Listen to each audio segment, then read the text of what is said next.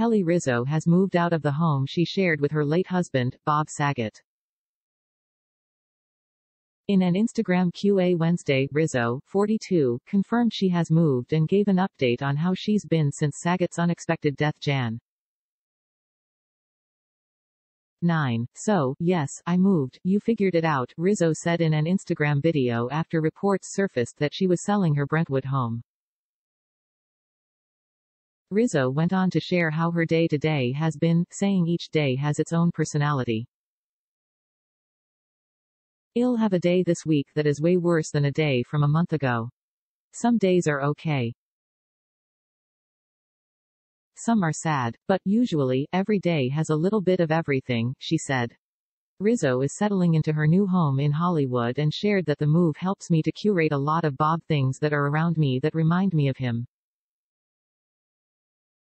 She said that adding some of Saget's personal belongings in her new space has been comforting and therapeutic. The Eat Travel Rock host shared a quick glimpse of her new kitchen. She explained the cabinets will be painted blue, which to her is very cheery and bright. On the counter was a picture of her and her late husband. Rizzo even shared intimate details of the duo's engagement story, showed off a tattoo she has in honor of Saget and a new necklace with a B initial that a friend gifted her. The new widow shared that feeling grateful for what I did have with Saget has helped her get through the day-to-day grieving. And what I still have. And not feeling like I lost my husband, but feeling like I still have him. It's just a different relationship. Rizzo went on to give credit to Bob's incredible daughters, Aubrey, Jennifer and Lara. I love them more than anything. I am so grateful for them and couldn't imagine not having them. Rizzo's Q&A ended on an emotional note with a fan asking what she missed about Saget. Hugging him, she said somberly. Damn it, now it hit me again. Saget was found dead Jan.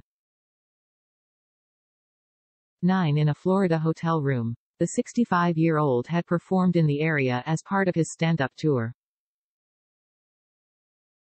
In February, a medical examiner announced the comedian died from an accidental blow to the head, likely from a backward fall.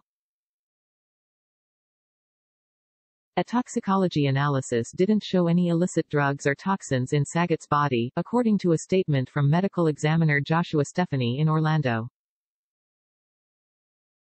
An autopsy report showed that Saget had an abrasion on his scalp, a fracture at the base of his skull, fractures around his eye sockets, bleeding between the brain and tissue covering the brain as well as bruises to the brain. Saget was positive for COVID-19 but had no inflammation in his respiratory system, according to the report. Rizzo has since stood by the medical examiner's report after one crew member claimed the late Full House star didn't feel good the night he died. The records released tell the entire story, that is, Bob passed away after a fall and hitting his head in his hotel room, Brian H. Bieber, the Saget family attorney, said in a statement sent to Fox News Digital in March on behalf of Rizzo. Now that the medical examiners and police department's records have been released after their respective thorough investigations, the Saget family would appreciate privacy to mourn in peace, the statement concluded.